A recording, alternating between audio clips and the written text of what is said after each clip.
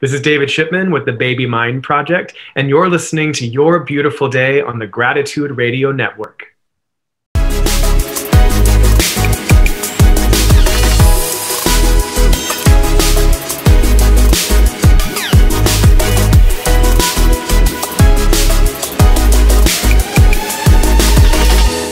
Hi, everyone, and welcome to the special simulcast of Your Beautiful Day on the Gratitude Radio Network, and also Neil Haley's show that's syndicated on 150 plus stations all over the world. And I'm excited to welcome to the program my two co-hosts, Jen Mogg and Pearl Chiarenza. But Jen, I'm excited about our guest today. And how are you doing, Jen? Hey, thank you so much. And thank you for everyone listening. We appreciate you all watching our show and following our journey. We want to thank you, and we hope that you're having a day of gratitude and that we can enhance that for you. I'm doing really good, and I love I'm so excited about this because I grew up, of course, like a lot of people, going to the circus. And I'm a little ready for our guest because I couldn't get ringmaster wear, but I got Busch Gardens, and I've got my stripes on for my tiger stripes. So I'm close to a circus mode. But Pearl, how are you doing? Hey everybody, I am doing awesome. I'm so excited for today because I grew up loving the circus. And funny thing is I told my husband a funny circus story last night that I have that I would love to share with David. But anyways, I'm excited to be here. It's good to be back. And Neil, having you back on, we've been away too long. So I'm going to send it off back over to Neil. Well, away just 1 week because we had an amazing guest. We recorded. I was off for a week because of certain things. But again, after we had Deandra, I love this guest. And so I'll just go start really a question for David before, the pandemic. Let's just jump right off to growing up. Tell us a little bit about David, where you grew up, and a little bit about you. Sure. First of all, thanks so much for having me here this morning, you guys. I really appreciate it. It's great to chat with you guys.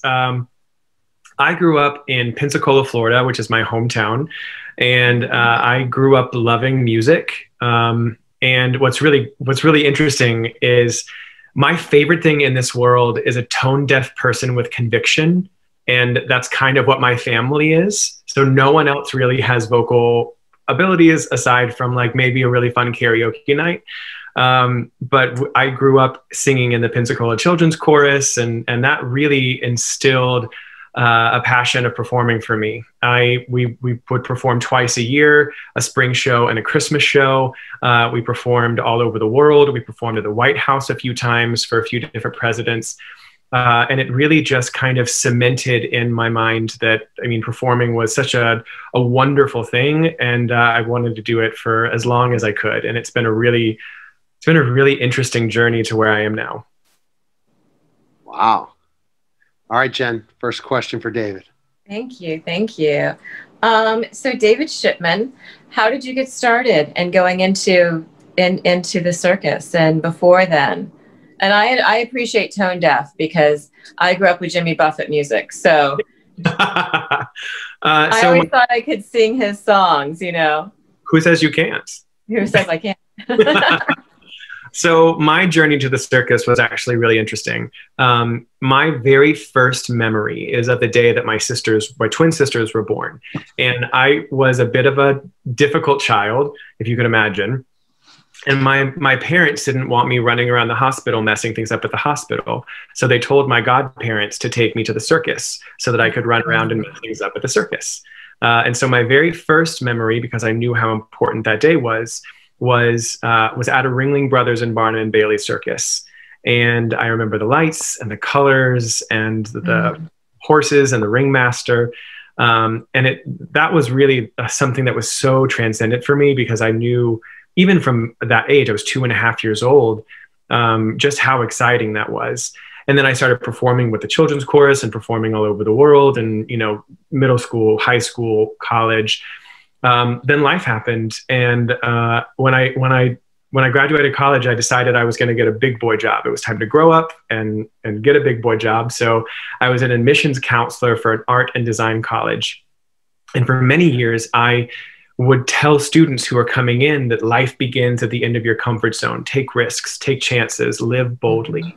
And then I realized one day that I wasn't following my own advice. I was a big hypocrite. And I thought, if I'm going to tell these people to live boldly, then I should at least I should lead by example. So I left my job on a whim, and I decided that I was going to do that year, that I was going to do everything that scared me. And the more it scared me, the more I had to do it. I was going to take every risk I could, from a responsible perspective. Right. I was going to just put myself out there. And I was playing on Facebook one day, and I was scrolling past an audition notice on Central Florida auditions, because I was living in Orlando at the time. And it was a post from a company that was asking for a touring host. Didn't say anything about it. It just said touring host, must be young, charismatic, and can dance. And I am two of those three things. I can't dance, but I was young, and I was charismatic, but I missed the audition by like a week and a half. And so I almost scrolled past it. And I thought to myself, what's the worst that can happen? Take this risk. Who knows what's going to come of it? And so I scrolled back up to the audition post and sent off my headshot and resume. And I said, I know you guys probably found someone. You had auditions all over the world for this post. So don't feel bad if it's a no, but I just wanted to, maybe next year, if you're looking for someone, keep me on file. And an hour later, they called me and invited me to a private audition with the owners of the company. And basically on the spot, they offered me a contract to run away with the circus. And it was with Ringling Brothers and Barnum and Bailey, which was my first memory, and which was really exciting. And one of my very first performances, I got to perform in the same arena that I saw it in when I was 2. So it was this really fun, full circle moment in my career. Congratulations. That's awesome. Thank you.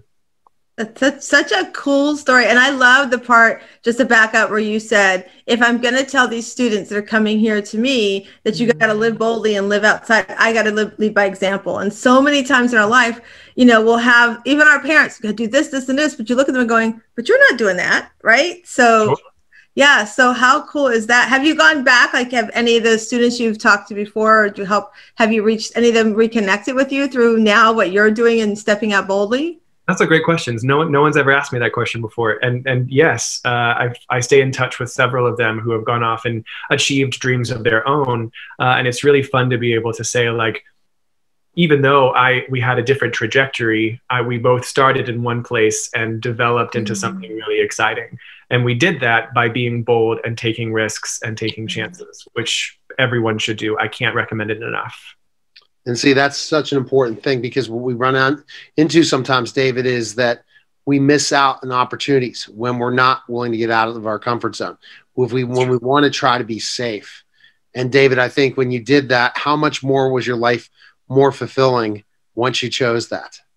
It opened up so much. I think something that I really took away from living boldly and living as outside of my comfort zone as possible is that so often we put ourselves in a box because of the perception of other people. We think, oh, I won't get that job, or, oh, I won't get this audition, or, oh, this person won't date me, because we project a perception onto them without giving them the chance to make a perception of their own. So we put ourselves in these boxes. And when you stop thinking about how someone will perceive you and just let them perceive you, it allows you to expand yourself, be outside of your box, and to be receptive to anything that comes your way. Well done. Thanks. What a powerful story. Have you written a book about your life yet? So not yet. There's a great little kids book. I would love to write with you or something. Yeah. Exactly your story, because kids are so impressionable, and it seems like we have all of these gifts when we're little, and we have so much spirituality when we're little, and then we're told no, no, no, no, no. And as an adult, it seems, like going off with the circus, it works in my wheelhouse, but but for some people that are accountants, it's not like what they wanted to do when they were 3. Nobody says at 3 o'clock, 2 or 3 or 4, I can't wait to get my cubicle when I get older. Nobody says that, but everybody says, oh, of course, we want to run away with the circus. What was one of the best moments that you had in the circus? Like your gratitude moment of everything was just like, oh, this is the life. So that's a great question. And it's twofold. I mentioned that I saw my first Ringling Brother circus when I was 2.5 years old, and I have this picture of me. And I have platinum blonde hair and a bowl cut, and I did a performance for Ringling about 1,000 times, a little over 1,000 times. I was a ringmaster and had 1,000 performances, and everyone always asks, how do you keep it new? How do you keep it fresh? How do you not make it stagnant? And I had the position every show to look out into the audience and see all of the kids before the lights came on. They couldn't see me, but I could see them. And I would always look for him, and he was always there. And I would find a 2 or 3 year old boy with platinum blonde hair and a bowl cut, just super excited to be with his family at an event. And I would project all of my energy towards his moment, and maybe a memory that he would take with him for the rest of his life, like I took mine with me. It wasn't about me, it was about their memories and how they could connect and grow with their families, because that's something that that's why they said children of all ages, because whether you're 4 years old or 94 years old, you have this wonderful connection to it. And that was really powerful for me. There was also a moment, which I'll segue into a different story. We did a lot of outreach with children. And as we'll talk about, I love working with children. It has always been my passion. And there was a little boy, we were doing an event for foster kids and their families. And there was this little boy, and he was in a wheelchair, and he was being a little bit difficult. He was about 3 or 4 years old. And everybody else was lifting weights. They were, trying on costumes. They were engaging with their foster families. And we were trying to create these scenarios in which they could build memories and build relationships and grow together as a unit. And he was just sad. And I remember at one point I walked over to his mom, foster mom, and I said, "Hey, would you mind if I just tried something? I don't know if it will work, but let me just try." And she said, "Okay, do what you got to do." And so I asked him, I said, "Would it be okay if I picked you up?" And he kind of nodded his head really quickly. So I picked him up, and I had a couple of the other performers come over with me, and we had a low wire, which was like a high wire, but it was low enough for people to walk on. And I kind of cleared the room and made sure that no one was around, and I held him up, and the other performers moved his legs in a walking formation on a low wire. And he was he was really confused. He didn't know what was happening. And he looked down and he looked up and he looked down and he looked up and then he looked down. And because I was holding him, I could feel his chest expand, and he gasped. And then he just started crying and started reaching out to anybody who would look, to see that he was walking. And he made me go back and forth on this low wire. And it was, everybody was crying, and it was really emotional. And when I handed him back to his mother and back in her chair, she said, "We just collectively as a unit, we just want to let you know that these kids don't come from places with a lot of smiles. And this is a smile that he'll carry with him for a very long time." Forever. That moment that I realized that there were so many things that we had the opportunity to build upon with the platform that we had. And that what we created allowed me to be where I am now because of that one moment. So I have to say, from a mom who has been blessed from adoption and somebody who's been very involved. When Neil shared this, I went right away researching. I was like, okay. And with that story you just shared, I've helped a charity here locally for foster families. And I just got chills. I could just see you painted that picture. I could just see him and being around kids like him that I've been around to see that. And I feel your passion, and I'm trying to hold back tears and why you're doing what you're doing. So let's go into that, because I love what you're doing. And I've already shared it to about 25 of my friends and 5 of my ambassadors. So I would love to lead us down that path. What brought you there? Share the story. I know the story because I kind of went researching, but share with the listeners that story. Well, first of all, thank you for saying that. I think it's wonderful that you adopted. And I think that especially because about where we're about to go, it'll all make sense. But I love that you did that and you were able to. So, right after that moment happened, I decided that I wanted to do something more. So I built a show. I had a lot of help, but we created a show that could fit inside of children's hospitals so that the kids who were not able to come to see the circus could still run away with the circus for an afternoon and just be kids. And we had music and contortionists, and sometimes the hospitals would allow us to bring in hyperallergenic poodles, so the kids could like just laugh and be kids. And Feld Entertainment, who owns Ringling Brothers, got behind it, and they donated several $millions to the project. And so every week we were in a different children's hospital. They donated between $10,000 and $20,000 to the pediatric oncology department of that hospital. And it was an incredible gift to be able to go into so many children's hospitals, because I was so impassioned by it. We went into a different children's hospital every single week for 3 years. I made it my mission for me to achieve that. And we did. And it was incredible. And in that, we had to connect with the hospital. So there were promoters in different regions.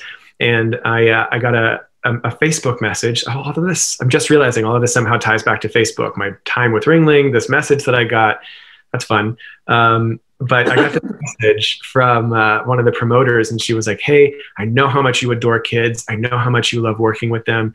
You should volunteer at this orphanage in Uganda that a friend of mine works for." Mm. And I had always thought about going to Africa. I'd done some work when I was younger, kind of in that area. And I'd always wanted to, not in Africa, but I had some friends who had gone, and I'd always wanted to follow in their footsteps, and life just got in the way. And so I thought, okay, I made the decision to transition away from Ringling because I had lived that dream, and I wanted to start pursuing new dreams that I got to create while I was there.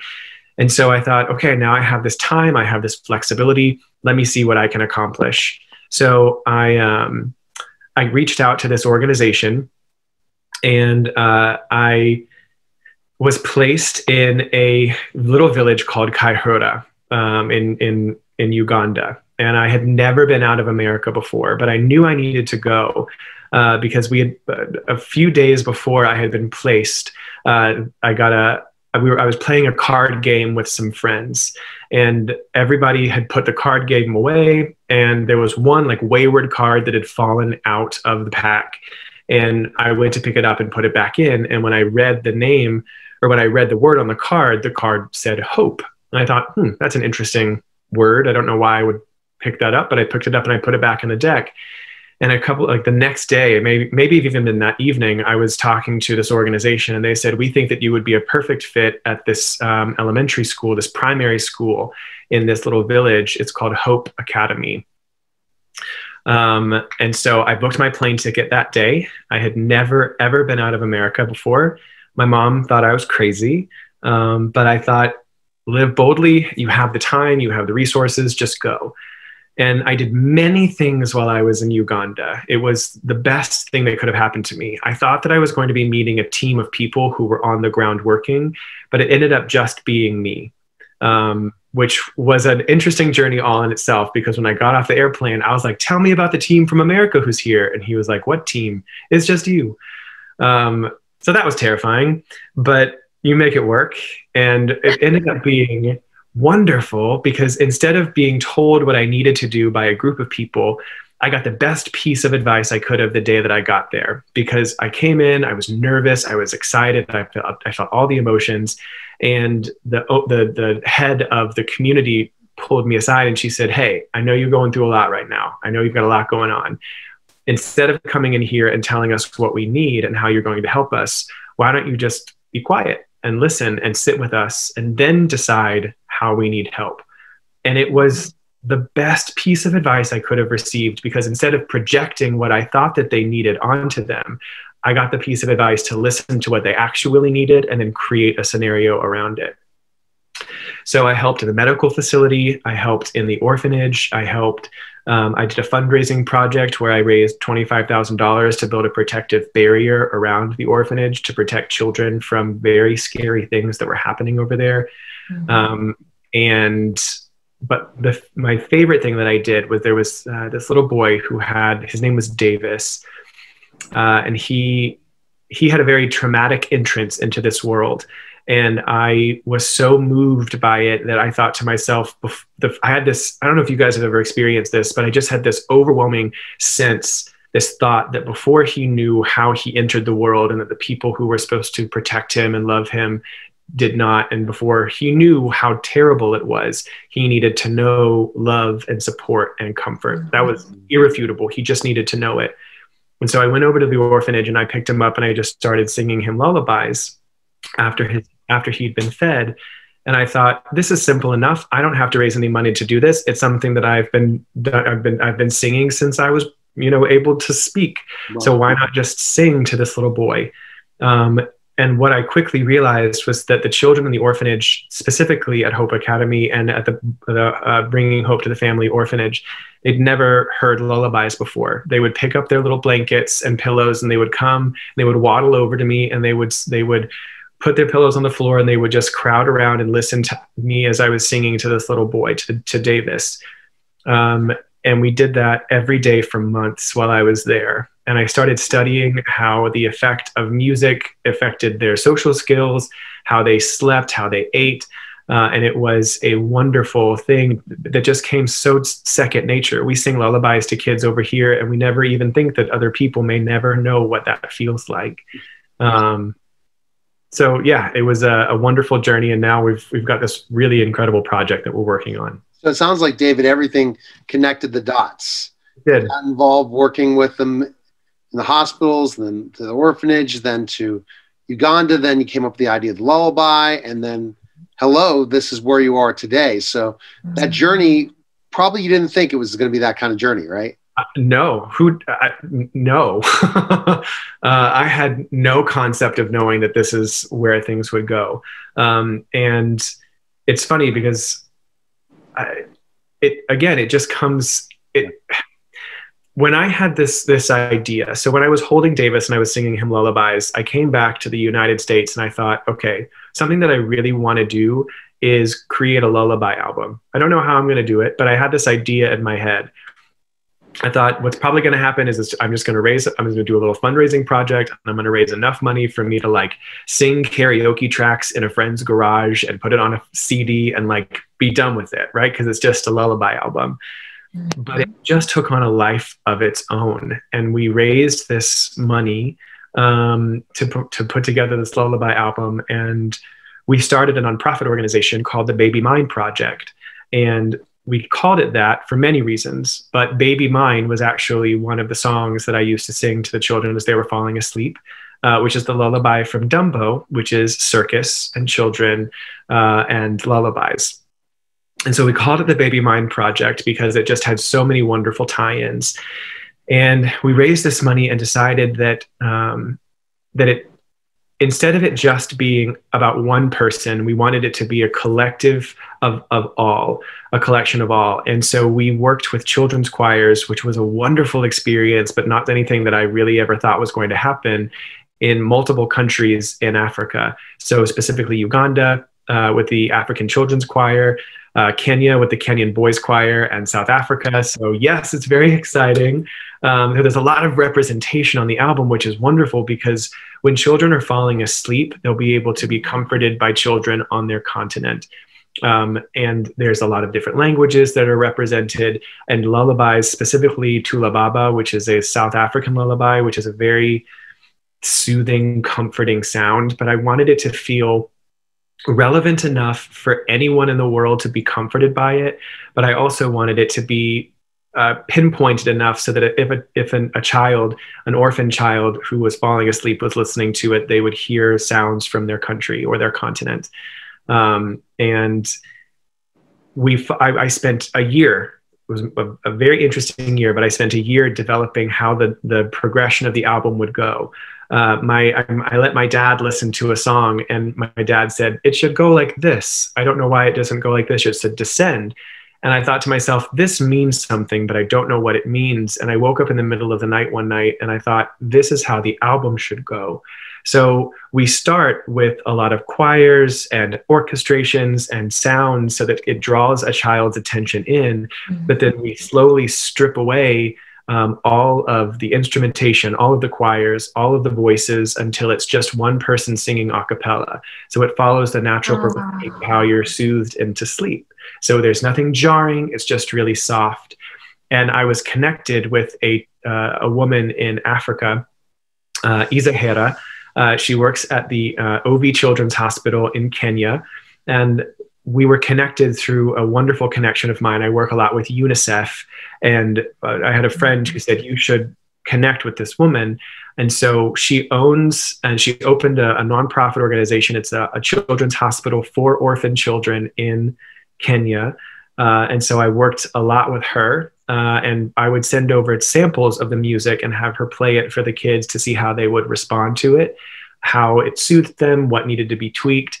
And then we put everything together to make it happen. And the proceeds, we've already created enough of a proceed to create a speaker system, which is both for safety and for comfort in the children's hospital, so that as the children in Kenya are falling asleep, they can actually hear the songs being played throughout the hospital, which has been a wonderful gift. So it all kind of becomes full circle because it started with children's hospitals, and now children's hospitals internationally are being supported by this project.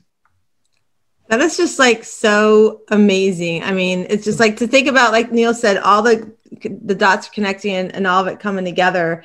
It's just what a gift. Your folks have to be so proud of you. I mean, what you've done. I mean, I'm a mom. I'd be like, if my sons came home today, I'd be like, wow, that's my son, So what happens next? So you're back here in the States. So now what happens next for the charity? And then what happens next for you? So we put together, we've released the album. We are fingers crossed. We did a full 4-year consideration campaign for the Grammys. So we're hoping that we'll be nominated for the best children's album this year.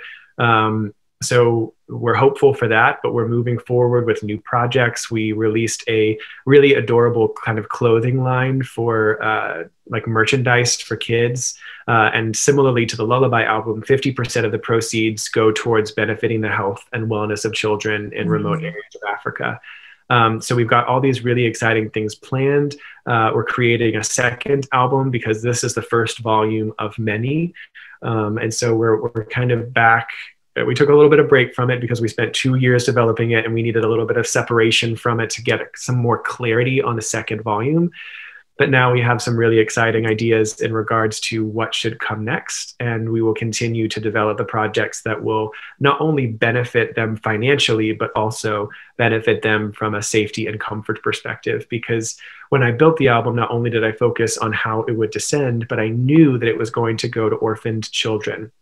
So I specifically stayed away from parenting messages of I'm your mom, I'm your dad, and instead focused on you're safe, you're brave, and you are not alone. And those are messages that anybody can relate to in any concept anywhere in the world, especially right now with COVID.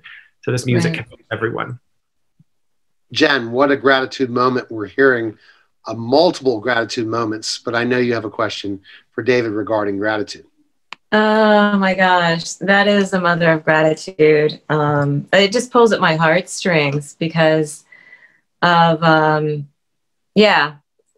have a lullaby that I sung with Ryan, and my daughter's 15 now. So she still asks me to sing to her the lullaby. They're so powerful. Powerful. And I think it's amazing what you're doing, especially as simple as a lullaby. Simple. And the fact that they appreciate us in Kenya, they appreciate anything that happens that we're able to bring to them. I'd love to talk to you further about seeing what we can do at the Gratitude Radio Network with your undertakings. What are some of the things that you need for Kenya? So that's a great question. We're constantly looking for, shoes for kids, clothes, any kind of comforting teddy bears or like soft things. We are, if you go to babymindproject.org, you can find ways to donate, to get involved, and to be as present there as you are here. And I think that that's a really powerful thing, is that music connects everybody. And by purchasing the album, not only are you providing music to the people that you already know and love through things that, that are familiar to you, but the money also goes towards benefiting children that you'll never get the chance to meet. And that's a very powerful thing. Well, David, I can absolutely say that I've never said this before, but this is a definite something that I've always wanted to say is that you are a father of gratitude. This is a father of gratitude moment. And that, yeah, we're kind of like parents to everyone. Sure. And growing up in Winter Park, growing up in Orlando, I always lived at Disney. So I always believed in It's a Small World, you know, and I always loved Africa and African songs and that culture. Where do you want to go? Where do you see your charity going? So we would like to expand it into multiple countries. We're planning on the OV Children's Hospital is expanding into Bangladesh. So we're going to be expanding with them, but we're looking at developing relationships with new children's hospitals, with new orphanages, kind of all throughout Africa as the company continues to grow and brand itself. And we would like to be on the forefront of creating scenarios of comfort and change for children who need it most. And I think that we do that by starting small and growing. And it's been really wonderful to watch it all kind of come together in this, as you guys have heard, this really exciting full circle moment. And I'm excited to kind of see where it grows, because so far, like I mentioned, I saw myself just recording an album in a garage, and to be here with it, it's taken on a life of its own. And so to watch it continue to grow, I'm really excited to see how it evolves. And the simplicity of a lullaby. Just the simplicity. That is love. That is love. Mine is called My Heart. My heart loves you, and your heart loves me too. And it's, yeah, I sing it, so I'll talk to you. Maybe we can do something with it. Ryan would love that, my daughter, because it's one of those beautiful things. So as I was saying, where is your book to go with this for the kids to read? So we're actually, it's funny that you say that. We are actually talking right now to a graphic designer and to an artist who are going to be potentially putting together content for what we've already created, what we're planning to create, and to create a story time scenario in which kids are reminded to live boldly, to take risks, and to be surrounded with hope. Because you're right, when you are young, you're full of creativity and imagination and vigor for life, and there's just this wonderful thing about children that we lose somewhere along the way. And if we could focus on creating a way to save that and to nurture it instead of putting a thumb on it in a way that also benefits children while they're growing, I think that would be the best of both worlds. I love it. Thank you. And thank you so much for being with us today. How can our listeners and viewers reach you and help you? So we're everywhere: Facebook, Twitter, Instagram. You can go to our website, babymindproject.org. You can listen and stream it on Amazon, on Spotify. Type in the Baby Mind Project Lullaby Collection, and it's really wonderful. We debuted at number 5 on iTunes, which has been so great, and we really appreciate all the support and the continued support as you get more involved. Absolutely, absolutely. Pearl?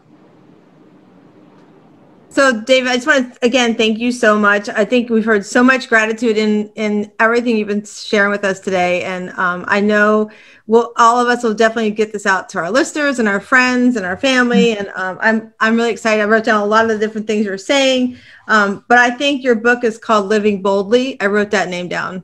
That's your book, not the children's book. That's your book. It's called Living Boldly. So I would love to get with you on that. But again, thank you so much for sharing your story. And Neil, I'm going to hand it back to you so you can close us out. Or no, Jenna will close us out. But I mean, I just wanted to say, David, the story is just tremendous, but you just could see it you were led the whole way from that Facebook message, decide to be part of the circus, to using that platform in front of all that audience to go to help at children's hospitals, then to orphans, and then to Africa, and then bringing it back full circle again. One question is, are you considering ever being a ringmaster again? Is there, no? That's a good question. I don't know.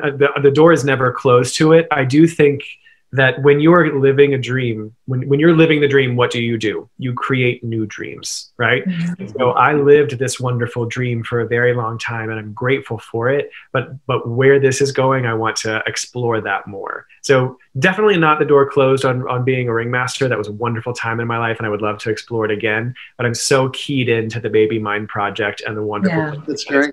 And it's a story that you tell everyone. Have you ever met a ringmaster before? And the conversation starts, and then that conversation leads to opportunity. But it looks like what you're doing with the project is becoming even bigger than your days in the ringmaster. So I guess you can always have that as a backstory in a conversation when you're meeting with somebody that's going to donate lots of money to help your charity, but then go back to what you're doing now, which is just absolutely tremendous. So that's all I have to say. It's amazing, the story, and yeah, we'll get it out everywhere we can. And it's just it's a great thing. And with the hospitals, I have a connection with you. One of my clients is working with hospitals as well, and she has a child with dwarfism that's a trick. And it's an amazing story, and she's getting her book into different hospitals. So I think that you guys, children's hospitals, I think you guys both need to connect and network. I'll connect you to her. I would love that. I'm always a connector, David. That's what I try to do here whenever I get to interview people, and I interview people all the time, and it's so much fun to learn, and I learned so much. So Jen, go ahead and close everything out. But David, fantastic stuff, and I'm very impressed for sure. Thank you guys again so much for having me. It's been wonderful. Thank you. All right, Jen. Go ahead. Awesome. Awesome. Well, whether you're a ringmaster and with Ringling Brothers or in your own life, remember you have to take risks, live boldly, live by example for the infinite possibilities, as we've been talking with David Shipman. And you guys also go to babymindproject.org.